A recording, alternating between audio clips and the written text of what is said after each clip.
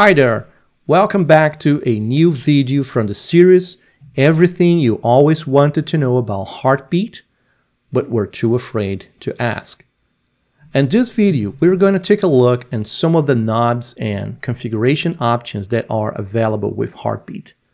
If somehow you've missed the previous videos where we've discussed what Heartbeat is and how to download, install, and configure it, please follow the link below where you will be able to catch up with this conversation. In this video, we're going to discuss some of the options that might help you to ensure a successful deployment with Heartbeat. So let's start by discussing what can you do to verify if your configuration from Heartbeat monitors is correct and consistent. To illustrate this, let's take a look on this configuration file called myconfig.yaml.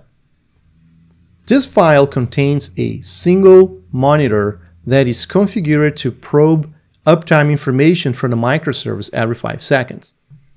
So let's say you are unsure if the syntax of this YAML file is correct, or perhaps if you've missed some required parameters. You can use the executable that comes with Heartbeat to verify this configuration file, and after providing the configuration file using the parameter -c, you can use the sub-option called test. The test can be followed by this config parameter that instructs Heartbeat to use the evaluator that comes built in with the Heartbeat component and analyze if the configuration is correct and use the parameters that are expected. By using this approach, you can quickly identify if your configuration file is ready to be deployed or if there are any errors to be fixed. You can also use the option test to verify if the connection that Heartbeat will establish with the configured output is going to be successful. This is important because sometimes you might be trying to deploy your Heartbeat monitors, but for some reason the connection with the output is not being established. But along with the lines that will show up in the bootstrap processing of Heartbeat, you might be confused about the actual reason of it. So, to verify specifically the connection with the output, you can use the option test, but instead of providing the sub-option config, you provide the sub-option output. When you run this command, Heartbeat will perform a quick connection to the configured output and display in the console if the connection was successful or not. In this case, as you can see here, the connection was not successful and Heartbeat provided a quick explanation about what went wrong. That will allow you to quickly identify any connectivity errors and fix it before deployment. Speaking about executing Heartbeat, you have seen in the previous video that we've executed Heartbeat by providing an option called -e. When you provide the option -e, everything related to the bootstrapping and what's going on internally with Heartbeat will be displayed in the console. However, if you are interested in simply deploying Heartbeat and not necessarily looking to the console, you can skip the -e option and directly execute Heartbeat.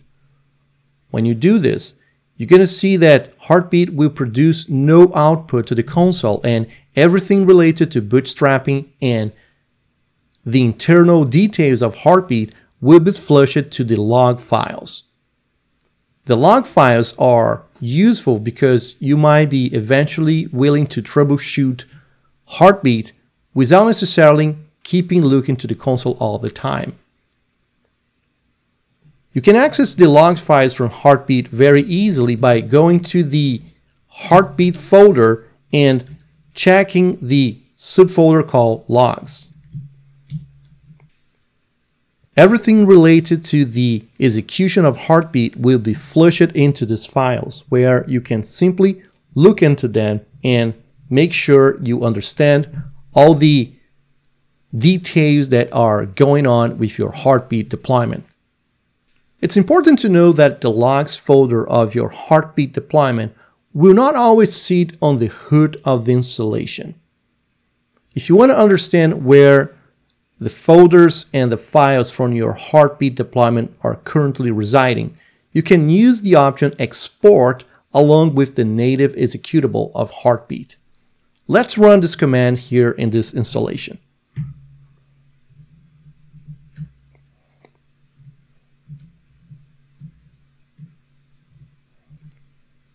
You can simply use the option Export along with the subcommand config.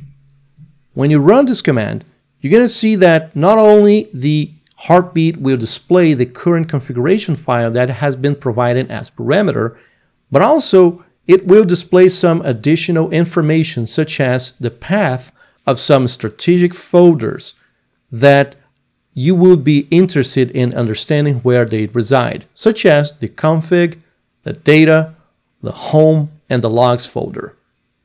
Another option that you're probably going to be interested in taking a look at is the support for keystores.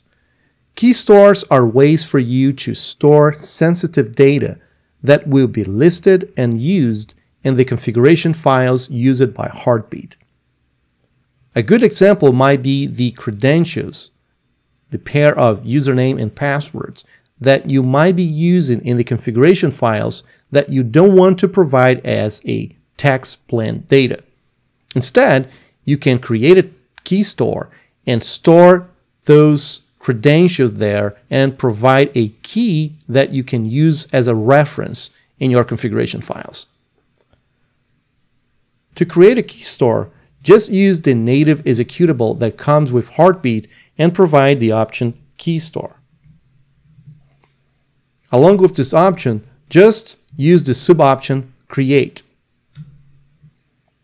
To create a key, just repeat the process of using the native executable and use the option key store. But instead of using the option create, just use the option add and provide the name of your key. Let's call ES user for the Elasticsearch user. When you provide the value of this, everything will be kept secure. So as you can see here, I've just created a new key and provided a value for it. Let's create another key for the actual password.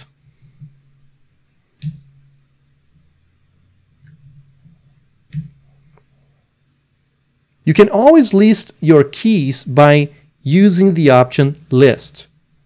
And then you can see what keys are available to be used in the configuration files. To use the keys that you've created in a given key store, you can simply reference the key in your configuration files.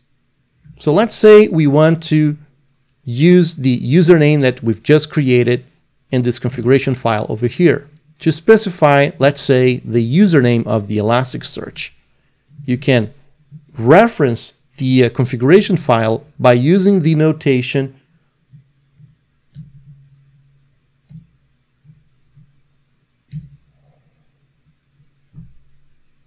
In this example, we've just used a key that was stored in a key store and it didn't necessarily provide the information regarding the username directly here, which will contribute to make sure that this configuration file will be kept secure and according to security best practices.